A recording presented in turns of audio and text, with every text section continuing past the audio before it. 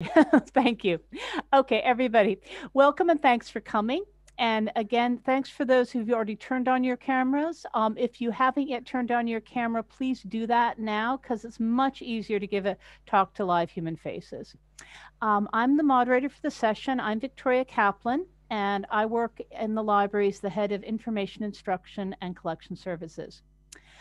Tonight, we're really excited to host this iTalk with Mike Chinoy, where he's going to be sharing on his recent book, Are You With Me? Kevin Boyle and the Rise of the Human Rights Movement, which you can see right there on your screen.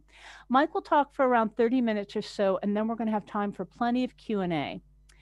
I also want to mention the library also has an e-copy available and a paper copy. The paper copy is currently checked out. But if you want to buy your own signed copy, please contact Mike Chinoy directly. I put his email into the chat, and I'll do that again. It's mikechinoy@gmail. I'll also be emailing you after the talk with the contact information. Okay, now about the speaker. Mike was a correspondent for CNN for 24 years, from the 80s to the 2000s, and he's won a lot of important journalism awards. He's won the Emmy, the Peabody, the DuPont. I mean, it's really, I'm sorry, I don't mean to embarrass you, Mike, but it's impressive. Okay, it's really impressive. He's also served as CNN's first bureau chief in Beijing and in Hong Kong as a senior Asia correspondent. And while he's mainly been working in China and North Korea, he also reported on the troubles in Northern Ireland in the 70s and 80s. And that's when he met Kevin Boyle. He's also currently a non resident senior fellow at the University of Southern California's US China Institute, and he's based in Hong Kong. And we have two other books by him in our library collection, China Live, People, Power, and the Television Revolution, and Meltdown, the Inside Story of the North Korean Nuclear Crisis. So please, everyone, please join me in welcoming Mike Chinoy. Yay, thank you, Mike. Thanks very much, Tori. I appreciate the kind introduction, and good afternoon, everybody. I'm delighted that so many people have decided to take a little bit of time to attend this event. I want to talk today about my book, Kevin Boyle and Are You With Me? Kevin Boyle and the Rise of the Human Rights Movement. Although I'm sure none of you have ever heard of this guy, Kevin Boyle was a charismatic, larger-than-life figure whose life and work reflected and shaped the emergence of an international movement to defend and expand the protection of human rights. Formed in the battle for civil rights in Northern Ireland, he subsequently became an important figure on the wider international stage. However, many of his greatest achievements took place away from the glare of publicity, and his compelling personal story is curiously unknown. So I wrote this book, Are You With Me? Kevin Boyle and the Rise of the Human Rights Movement, to explore his life and legacy, and I would argue his continued relevance at a time when human rights are increasingly under threat around the world.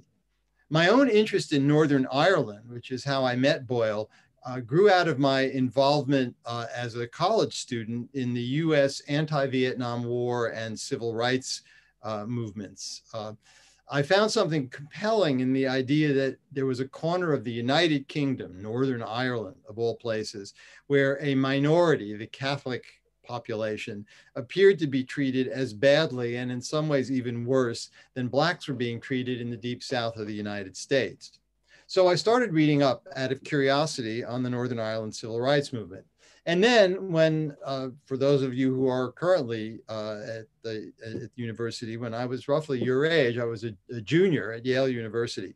My parents, who were academics, spent a sabbatical year in London, and I went to visit them over the Christmas holiday. And for a term paper, for a course, I was going to write something about the situation in Northern Ireland. So I decided to go to Dublin. In the Irish Republic. I was too scared at that point to go to Northern Ireland. It looked too dangerous, but I went to Dublin to see if I could do some interviews. And I went to the offices of an organization called Sinn Féin, which was then and is still now considered to be the political wing of the Irish Republican Army, which was fighting to unite the divided halves of Ireland. And a very friendly guy welcomed me in, and he said, I said, hi, I'd like to learn what's going on. And he said, go in the other room, have a wee word with Joe, in the typical Irish accent. So I opened the door and I discovered this man, Joe Cahill, who was a legendary IRA gunman who, until fleeing to Dublin from Belfast a few months before, had been the commander of the Belfast Brigade of the Irish Republican Army and was now the most wanted man in Northern Ireland. And he apparently had nothing better to do with his time than to spend a whole afternoon explaining his perspective on the conflict in Northern Ireland. It was absolutely fascinating. And I ended up writing an article about the meeting for the Yale Daily News. And it's really my first journalistic scoop, as well as my first introduction to the complexities of the conflict in Northern Ireland. Then 6 months later, at the end of the school year, I went back to London to visit my parents again. And my father, who was a sociologist, had been invited to give a lecture at the Queen's University of Belfast. And that is where I first met Kevin Boyle, because I went along with my father on this trip because I was very curious to see what it was like. And I discovered that Boyle, who was a law professor at the Queen's University of Belfast, was going to be a visiting scholar at Yale University for the 1972-73 academic year. And I convinced him to supervise an independent reading course with me on topics in Irish history. And he assigned me books and articles, and once a week we would meet over coffee and discuss all of this.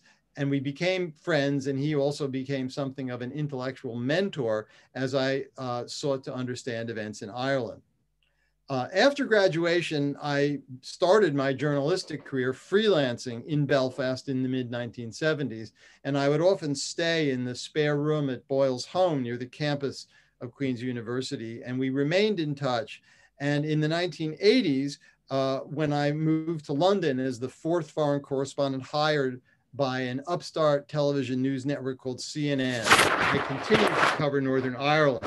If you look closely at this photo, you can see there's a black circle here. This is a big march in Belfast, 1984. And here is a cameraman, here is the sound man, and this guy, which would then had only black hair as opposed to some gray like now, is me. So I was in the middle of it, making lots and lots of trips to Northern Ireland throughout my many years in London for CNN before I moved to Beijing. After Boyle's death from lung cancer in 2010 at the tragically young age of 67, his wife Joan told me of the archive of all his papers that had been donated to the National University of Ireland in Galway. And after I went and had a look, I was so struck by how fascinating the material was that I decided to embark on this project. And it took nearly 4 years, perusing thousands of documents and conducting over 100 interviews to construct a picture of a remarkable man and his time. My life has been involved within Northern Ireland and the Republic, and now on a much larger plane, on that simple assumption that each human being, whatever their set of beliefs, is entitled by virtue of being a human being to basic human rights. Boyle used to like to use the term the 3 A's to describe himself: activist, advocate, and academic. The battle for civil rights in Northern Ireland is where he began to play all of these roles. He was, as I mentioned, a young law lecturer at the Queen's University in Belfast when he helped to found the Northern Ireland Civil Rights Association, and he became arguably among the dozen most important figures in the Northern Ireland civil rights movement. Let me give you a bit of background for those of you, and I suspect it's most of you, who are not familiar with Northern Ireland and its complex and tortured history. When the rest of predominantly Catholic Ireland achieved independence from Britain, Ireland had been a British colony for centuries.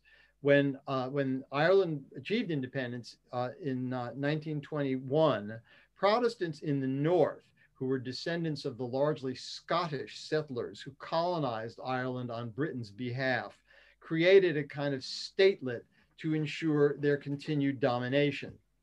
They called themselves Unionists. They supported Northern Ireland's continuing union with the rest of the United Kingdom, and more militant Unionists were termed Loyalists.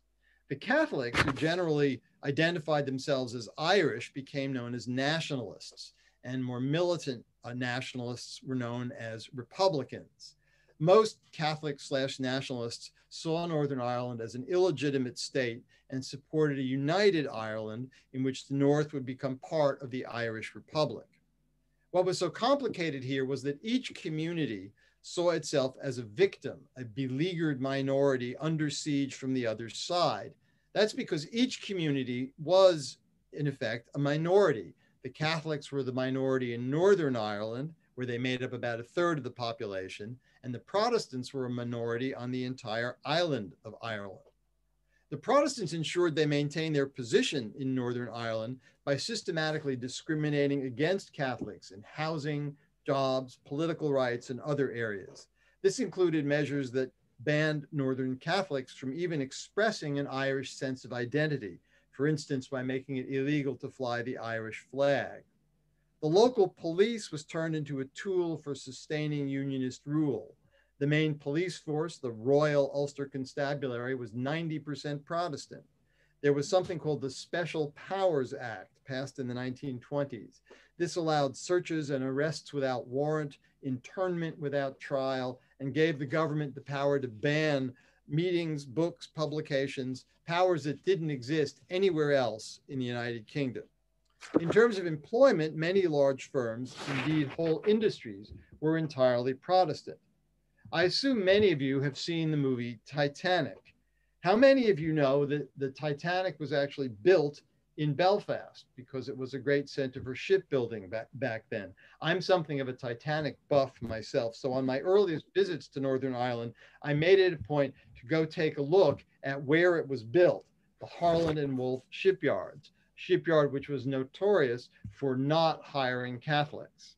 By the way, if you ever go to Belfast, there is a fantastic Titanic museum at this site now. It's really, really well done if we can ever, COVID ever goes away and we can start to travel again.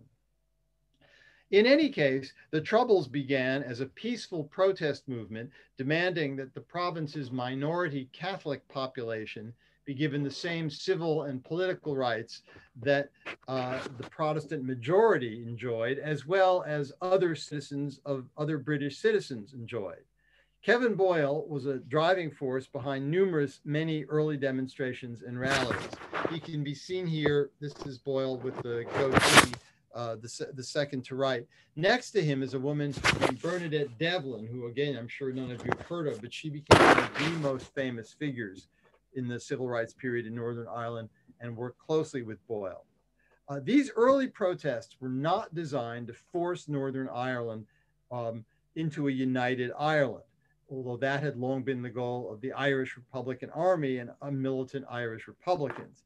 Instead, the movement was inspired in large part by the civil rights movement in the United States and by the spirit of protest that swept the Western world during the 1960s.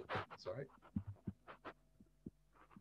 I think one of the problems was that in the absence of a Bill of Rights or some other statement of rights, the courts really, unlike the United States civil rights campaign, were not used at all. And so it was predictable, I think, that demonstration became part of the claim for justice, as indeed demonstrations arose, as you know, in the United States in the great civil rights movement and marches in the southern United States led by Martin Luther King. And I think But the opposition to the civil rights demands was intense, especially among hardline Protestants like the Reverend Ian Paisley, a fundamentalist preacher who saw the civil rights movement as an IRA plot to take Northern Ireland out of the UK into a Catholic-dominated United Ireland. At many early civil rights marches, Paisley and his extreme Protestant supporters organized counter-demonstrations. They will not be able to jackboot the Protestants any longer into the ground. Sensitive to the opposition of Paisley and other militant Protestants, Northern Ireland's unionist-dominated government met the largely peaceful protests with repression. Boyle remained at the forefront of these confrontations. The local committee, on your behalf, made a decision. That decision was that they would not accept any reroute on this march.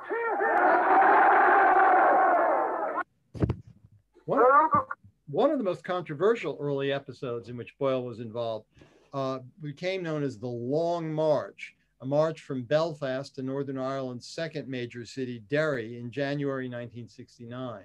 It was inspired by the Reverend Martin Luther King's famous march from Selma to Montgomery, Alabama in 1965, which was a turning point in the US civil rights movement. The goal of this Belfast to Derry march was to increase the pressure on Northern Ireland's unionist government to implement basic reforms, such as ending discrimination against Catholics in housing and employment and ensuring the right of all citizens to vote, as a set of complex rules established by the unionist authorities had led to the widespread disenfranchisement. Boyle can be seen here, the third row from the front, walking on the left. At Burntallet, about 10 miles from Derry, the marchers were attacked by club-wielding Protestant loyalists, including off-duty policemen. It was a key moment in the radicalization of Northern Ireland's Catholic minority. I think the students did not deliberately seek out a violent confrontation with the police in any context.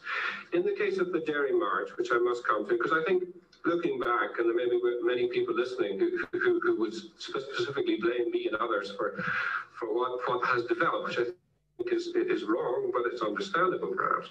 But looking at that march, which I think was a bit of a watershed, the majority who went on that march, I do not believe, honestly anticipated what would happen.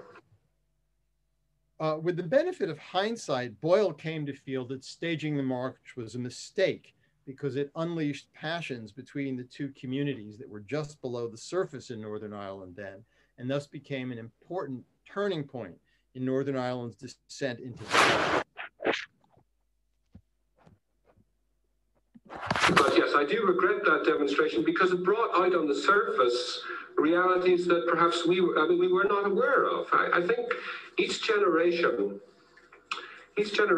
perhaps one exaggerates how much people knew. I certainly didn't know or had a feeling for the depths of antagonism that existed and the sense of territory that existed in Northern Ireland. And I think that was true for quite a percentage of the young people on that parade. Yes, it may be that it was irresponsible in retrospect, but the motives at that time were not confrontationist at all. But as Boyle noted, the communal antagonism that the march inadvertently triggered ran very deep, even though most of the youthful marchers had no intention of stirring up such passions and were naively unaware of the intensity of sectarian hatred. After riots in Belfast and Derry, in which Catholics fought the police and then Protestants fought Catholics, and in Belfast burned Catholics out of their homes in mixed neighborhoods, the British Army was deployed to restore order and keep the communities apart. Ironically, in view of what was to happen, the Catholics initially welcomed the British troops as knights in shining armor. Locals gave them pots of tea and sandwiches and saw them as protectors from Protestant mobs. But in the absence of broader reform, the British troops were still ultimately there to maintain the existing system, which was, as a unionist prime minister once described it, a, quote, Protestant parliament for a Protestant state. And it was not long before Catholic opinion would turn against them. This led to the emergence of the Provisional IRA. Dormant for years, the Provisional IRA was revived initially as a defense force for Catholic areas under attack by Protestant mobs. But the IRA quickly switched to a campaign of violence and terrorism, in which British soldiers, along with some Protestants, were the primary targets. The IRA's goal was to force the British to leave and to create a united Ireland. The violence got worse, with constant riots, bombings, and shootings. In August of 1971, the Northern Ireland government introduced a policy of interning people without trial. Thousands of troops and police were dispatched to round up suspected members of the IRA. But nothing went according to plan. With the growth of the provisional IRA, police intelligence files weren't up to date, and many IRA men, suspecting that internment was imminent, had gone on the run, so the troops ended up arresting the wrong people, fathers, brothers, not the original targets. And almost everyone who was arrested was a Catholic. No Protestant loyalist extremists were targeted. At a detention center initially known as Long Cash and later the Maze, brutal methods of interrogation were used, including denial of sleep and food, forcing people to stand spread-eagled like this with their arms out against the wall for long periods. But instead of calming things down, the move produced an eruption of violence in the streets, with major gun battles between the Army and the IRA. Kevin Boyle was appalled by internment, as well as by the upsurge in violence, which he consistently opposed. But the government would not give in to demands to end internment, so looking to channel popular anger in a nonviolent direction and undermine support for the IRA, Boyle and the Civil Rights Association in Northern Ireland decided to hold a series of marches. The first, held in Belfast on January 1st, 1971, passed off peacefully.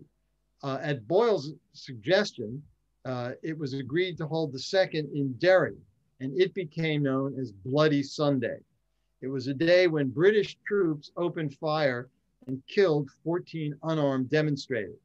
Boyle's role as the person who suggested the march, incidentally, wasn't publicly known until I discovered it in my research. Bloody Sunday was a watershed. Support for the IRA in the Catholic community skyrocketed. As violence accelerated, the British government dissolved the Protestant-dominated Northern Ireland Parliament, which was based here at a building outside Belfast called Stormont, and imposed direct rule from London. Protestant extremists responded by setting up their own paramilitary groups. Indeed, when I made my first visit to Northern Ireland a few months later, it turned out to be the weekend that the biggest of these groups, the Ulster Defence Association, decided to set up roadblocks to barricade Protestant areas because the Catholics were doing the same thing in their areas.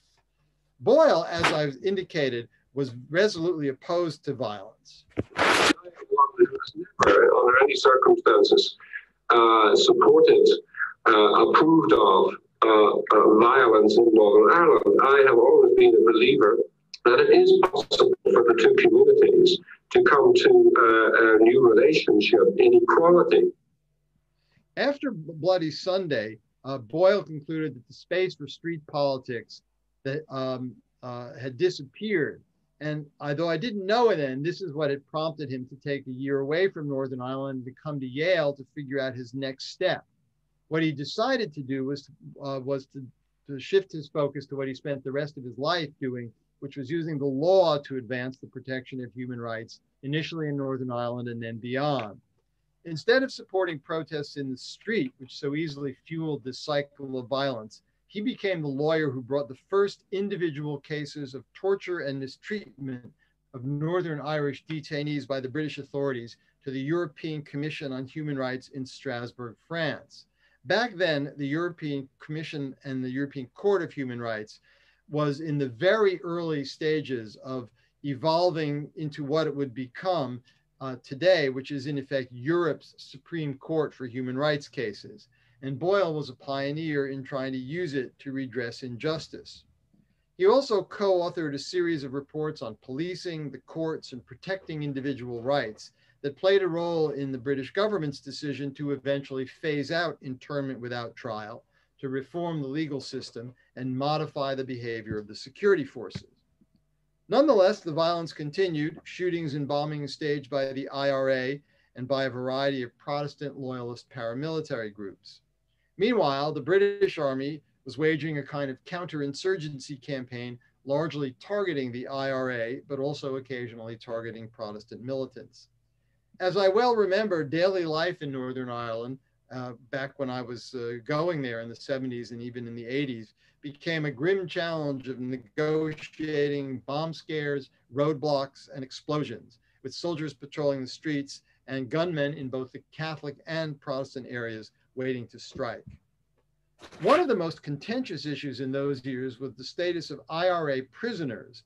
They wanted to be treated as political prisoners. The British government, however, was determined to treat them as common criminals, denying them political status and insisting they wear standard prison uniforms, which they refused to do. In 1980 and 1981, IRA prisoners staged a series of hunger strikes, trying to force the British to back down.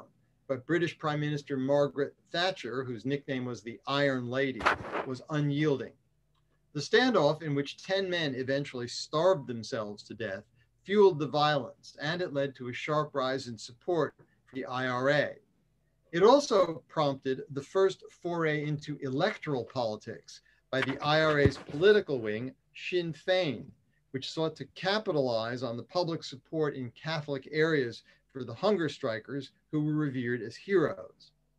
In the course of my research, I discovered that Boyle, who was strongly against the IRA's campaign of violence, was involved with the support of the then Irish Prime Minister, Garret FitzGerald, in a secret, although ultimately unsuccessful effort to use the machinery of the European Court of Human Rights to negotiate an end to the IRA hunger strikes. A few years later, Boyle was involved in another, also largely secret, but much more successful initiative. He was working with a longtime collaborator named Tom Haddon. Interestingly, Haddon was a Protestant whose family came from one of the most hardline Protestant communities in Northern Ireland. And this was part of a pattern of Boyle transcending Northern Ireland's sectarian differences in many ways, not least by marrying Joan, who was also a Protestant.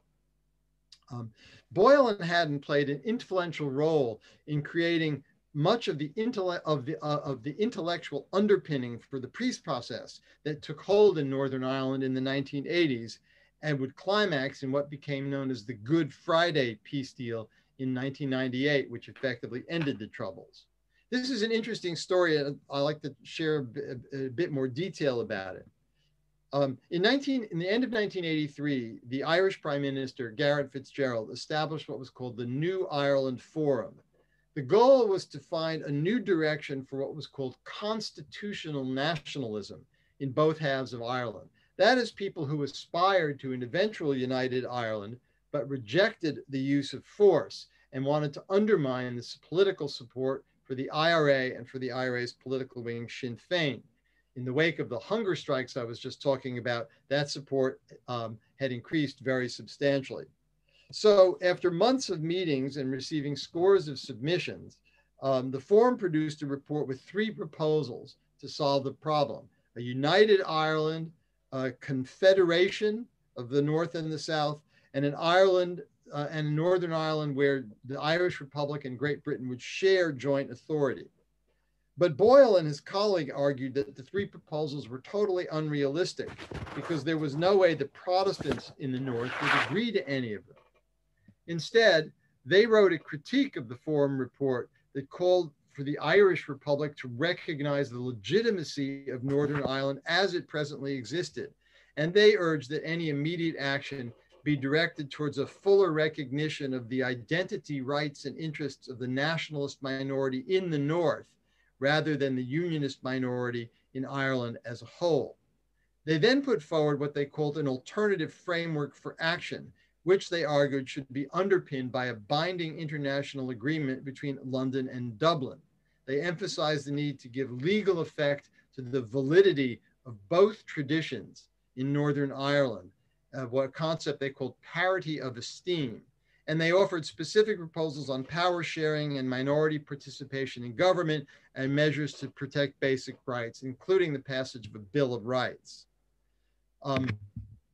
When asked her view of the 3 models proposed by the New Ireland Forum, British Prime Minister Margaret Thatcher responded with her customary brusqueness. Unified Ireland was one solution that is out.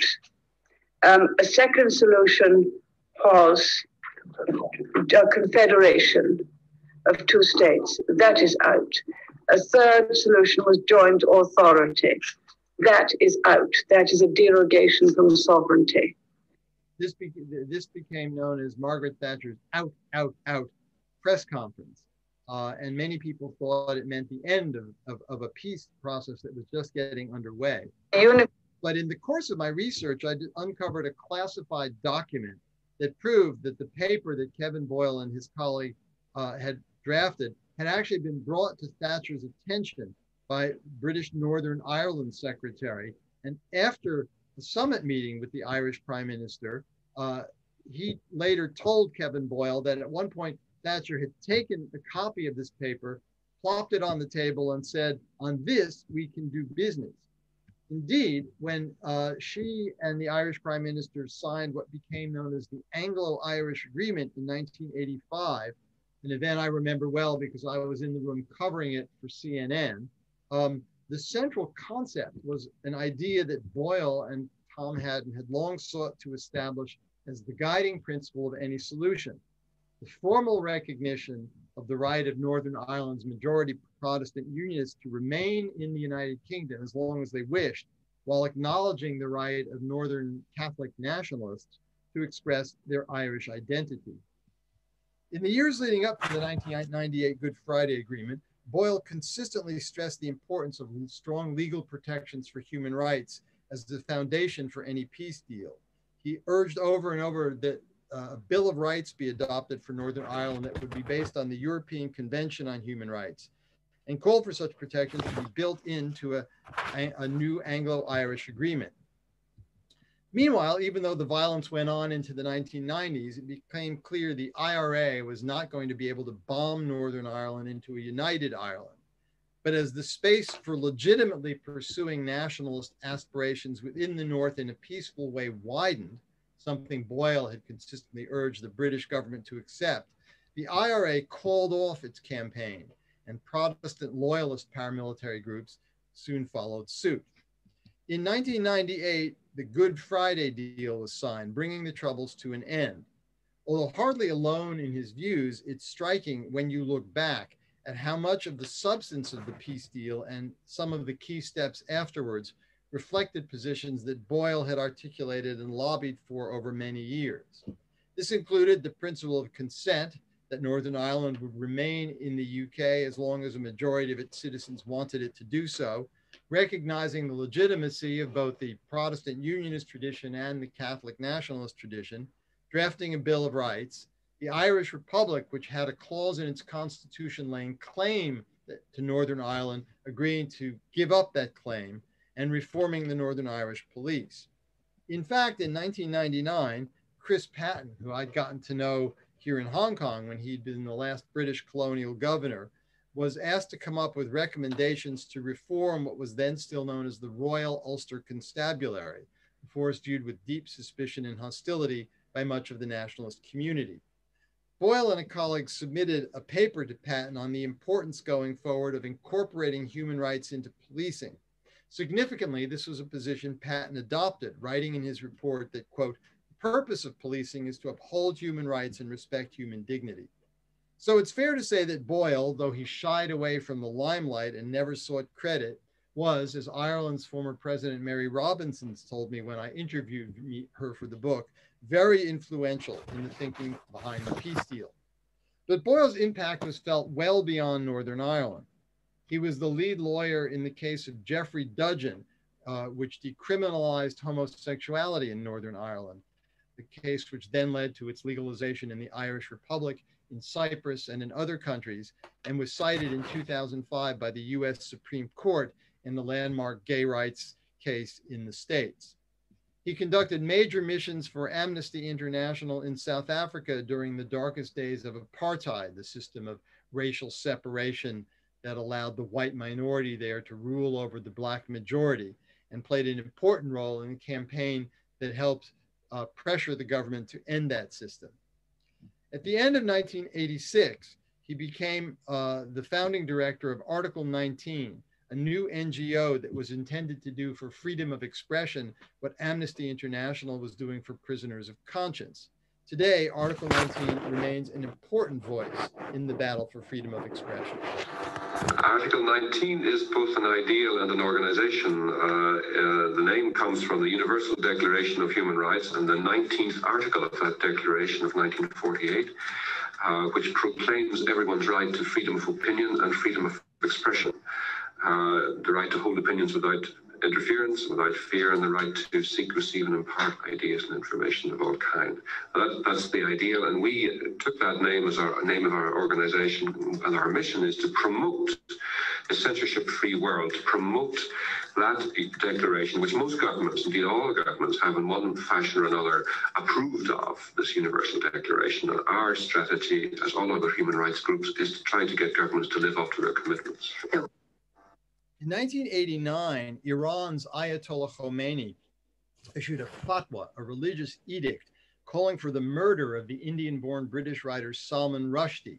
The reason was that Rushdie had written a novel called The Satanic Verses that Islamic extremists claimed was anti-Islam. It was Boyle who became the public face of the campaign to defend Rushdie. Boyle conceived of and drafted a famous letter that was signed by thousands of writers, including several winners of the Nobel Prize for Literature, in support of Rushdie and the concept of freedom of expression. And this happened in a climate of unprecedented fear for writers and booksellers. Rushdie's Japanese translator was murdered, as was someone who worked on the book for the Italian edition. There were bombs in bookstores. So it was an act of great personal courage. During the 1980s and 90s, Boyle also fought and won numerous important cases before the European Court of Human Rights in Strasbourg, France.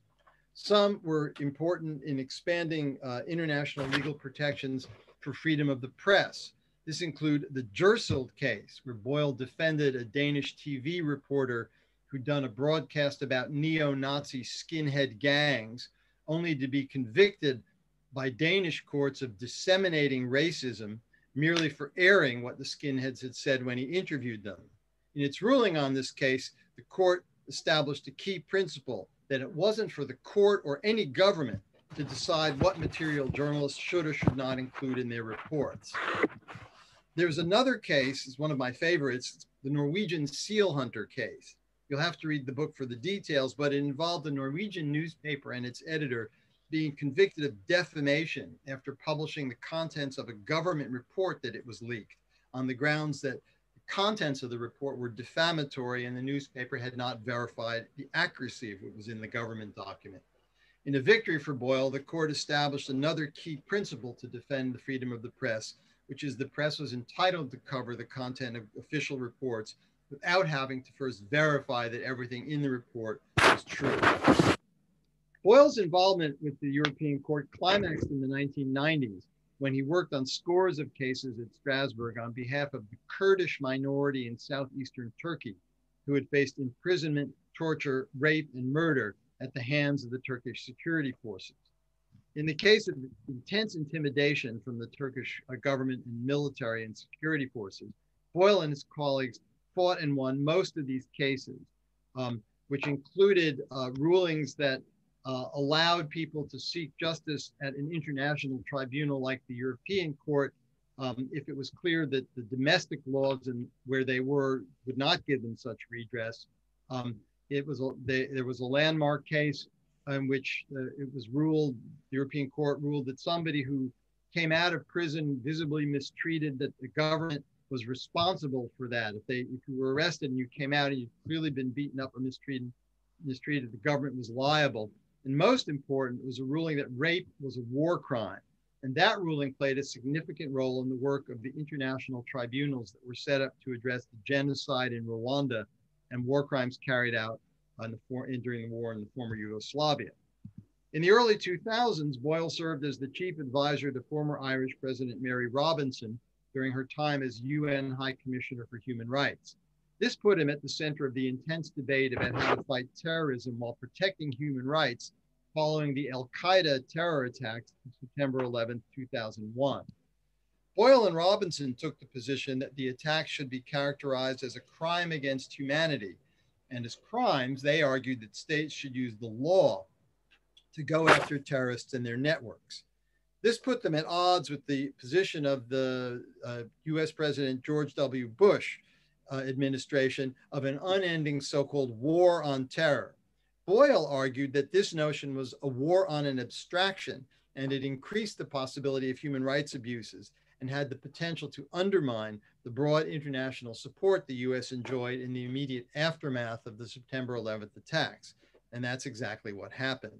It was just one example of Boyle's uncanny ability to identify issues and trends earlier than many others, which is why so many of the people I interviewed for my book described him as a visionary. There are numerous examples. In the late 1980s, for instance, after the nuclear disaster at the nuclear power plant in Chernobyl in the Soviet Union, and with the growth of the HIV/AIDS epidemic, he wrote about the crucial links between freedom of expression and public health. Freedom of information, he said, is not a luxury, but may literally be a matter of life and death. The validity of that observation has only been underscored by the questions that have been raised about the transparency or lack thereof of some governments around the world in response to the spread of COVID. In his final years, Boyle identified a series of worrying new challenges. In 2008, for example, he talked about how technology was threatening the right to privacy in a way that could jeopardize human rights. That same year, he also warned that the way huge companies were accumulating information could also threaten personal freedom. This was years before concern over political manipulation of Facebook, Twitter, and social media became a burning international issue. Through all of this time, and I just want to end here by saying, Boyle also was a full-time college professor. He taught in Belfast and in Galway, and for the last 20 years of his life at the University of Essex. And at Galway and Essex, he helped to create human rights centers. He was a pioneer in introducing the idea that human rights should become standard part of teaching about law. And that's something that is widely accepted today. And the centers that he created are among the most important, particularly the one in Essex, for training human rights advocates. And in fact, if you look around the world at the key people in organizations like Amnesty International, Human Rights Watch, many other NGOs, many of them are his former students. In fact, they're known as the Essex Mafia because he trained so many of them at the University of Essex. And that, I think, beyond all the specific things that I've laid out here, may be his most important legacy of training a generation of people to carry on the fight for human rights to which he devoted his life. So let me stop here. I'm sorry I've gone on a bit, but we still have some time for questions and answers on any of these issues or anything else you'd like to talk about. Okay, well, thank you very much. That was really interesting, and you covered so much. I mean, I read the book and I really enjoyed it so much. So right now, as the time for Q&A, so people, if you want to, you can either put your questions in the chat and I'll read them out, or you can raise your hand and unmute. And while we're waiting for questions, Mike, I'm going to break the ice and ask a question, if that's okay. And that is, when I was reading the book, I mean, when you were just discussing him establishing the human rights centers and all these things, and how did he do so much? I mean, at one point I was thinking, what did he eat, or how much did he ever sleep? But also in your book, you had spoken a lot about how he mentored people, or that people, he would raise something to me and say, yeah, go for it. So I was wondering if maybe you could speak to that, either about how he managed to do so much, I mean, or about his ability to delegate. That must have been quite remarkable. Well, he was just a man of prodigious energy. Some people have it and some people don't. And he was somebody who was able to juggle more things than a normal human being could possibly do. And what was striking to me was these are not simple things that he was doing. He was handling extremely complex legal cases. It's not like I was a journalist. I had to work really hard too, but I would write a 2-minute TV spot. It was a 400 or 300 word script. He was writing 30-page legal briefs and dealing with extraordinarily complex issues. So, there are just some people who are like that. It's very, very interesting to me, his relationship with his students. And, I would say that, students would be very lucky to get a professor like that, because he was very, very engaged with his students. He was he was open to them intellectually. He was very encouraging. Students that exhibited a degree of interest and curiosity, he often brought them in to help him with his cases. For example, I mentioned these cases involving the Kurdish minority in southeastern Turkey. He worked with another colleague from the University of Essex, who's a very, very distinguished lawyer. But then they recruited a young woman who had just finished their law program, and she became one of the lawyers in this case, and she's now the top lawyer at Human Rights Watch in New York. Wow. So there are many, and the other part about, and Boyle really loved his students, so it was a tradition every Christmas. Students would come from all over the world to study in England, and every Christmas his wife would talk about, we would collect all the strays, the people who couldn't go back to South America or Africa, and we'd have them over for a big Christmas meal. In the course of my research, he had students from Hong Kong, he had students from Brazil, he had students from Turkey, he had students from Colombia, and the level of sort of devotion, it's quite a remarkable relationship that is not something that you always get with a professor. And I think that's, in the end, may have meant more to him than anything else. And it's a good example for professors to follow, and it's for students to keep a lookout. If you find a professor like that, take advantage of it. Okay, great. Thank you. People, you can also unmute, or as I said, please put questions in the chat, because we really would like to hear what you have. Let's see. Somebody has just put in a question. Mike, do you still have a visa for Hong Kong or a visa to Hong Kong? I live in Hong Kong. I first visited Hong Kong in 1973. On my making my first trip into China. I lived here from 1975 to 1983. I spent 8 years in Beijing. I was in London for several years when I was covering Northern Ireland again. I was in Beijing for 8 years, and I was here for 10 years as CNN's Hong Kong bureau chief and senior Asia correspondent. And then I came back a number of years ago. So I live in Hong Kong, and that's why what you mentioned at the beginning. If anybody was interested in getting a copy of the book, I'm here. So if you are interested, it's 250 Hong Kong dollars. Drop me an email. I'm happy to meet up somewhere and give you a copy. Yep, and he'll sign it too. And I put his email in the in the chat as well, and I'll send it to you all later as well. Okay, any other questions? Please don't be shy.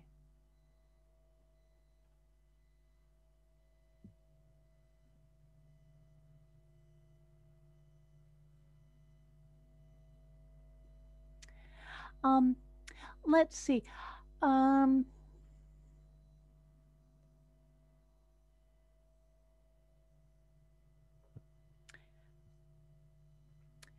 Okay. Does let's see. So one thing I'm also wondering about is whether or not if you could speak a little bit more about how he was doing oh yes, the blasphemy. One of the things I found really interesting was that you said that his first one of the first things that he encountered as a student was as a he had wanted to take part in a play that had to do with blasphemy, and that changed the blasphemy law. And or did he challenge it? I'm sorry, maybe I'm misremembering. This is an interesting story. You wouldn't think in modern day Britain that blasphemy would be, I mean, that was something that you sort of, go back to the 1500s and 1600s and, burning witches at the stake and so on. But in the 1960s in the UK, there was a law that made it illegal to depict God on the stage. That was considered an insult to God. And Boyle, as a university student, was not particularly interested directly in politics, although he was intellectually curious. He was passionate about the theater, but not as an actor. He was a tech guy. He did the lighting and so on. Mm-hmm. And there was a theater troupe that was formed at the Queen's University of Belfast, and it's mostly kids of your age. And they did a play, and the play was envisaged as a conversation between Jesus and God. And it was controversial to begin with because the student actor who played Jesus was a Nigerian exchange student. So they had a 1962 having a black actor play Jesus, also already testing the limits. But they tried to perform this at an arts festival in Edinburgh, Scotland, and the police wouldn't let them do it. And Wow. Boyle's first public, because it violated blasphemy laws, because you Right. couldn't show God on the stage.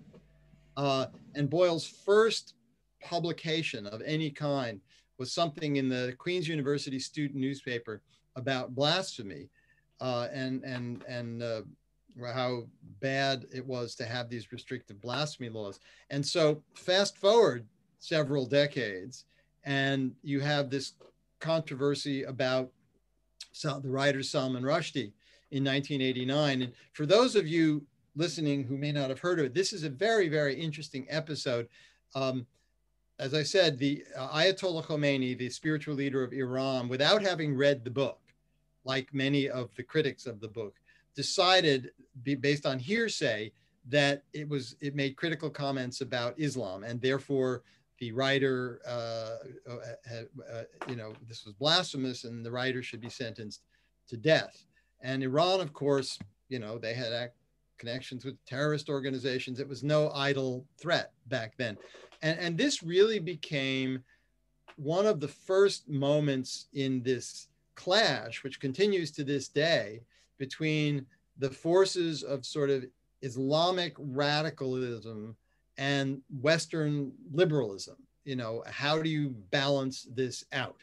There have been many, many others since, and there have been many episodes of violence since. But the condemning of a British writer to death for what he wrote in this way was really the first such episode. And Boyle was at the center of it, and he came out very strongly in favor of freedom of expression. But in this letter that I mentioned, he drafted a letter. They got thousands, I think in the end they got 10,000 writers to sign it, and including several people who either had won or would win the Nobel Prize for Literature. But the letter is very interesting because even while they defend Rushdie, they also call for a dialogue. They say, we recognize people have different views, but we should talk about it. And that, I think, was something that distinguished Boyle. Was he wasn't interested in condemning people with whom he disagreed. He wanted to engage with them. And so, for example, in 2008, he went to China, and he gave a series of lectures at universities in China on the UN's human rights structures and mechanisms and so on. And he was very well received because he didn't go there to preach, this is the way and you have to follow it. He was a listener, and he was an engager and so on.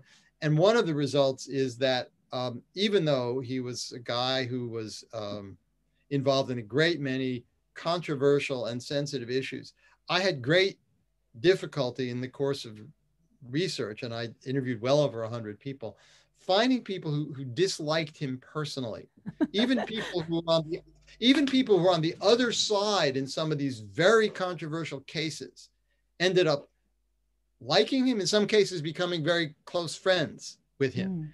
So he was able to distinguish differences of views on serious issues from condemning somebody personally.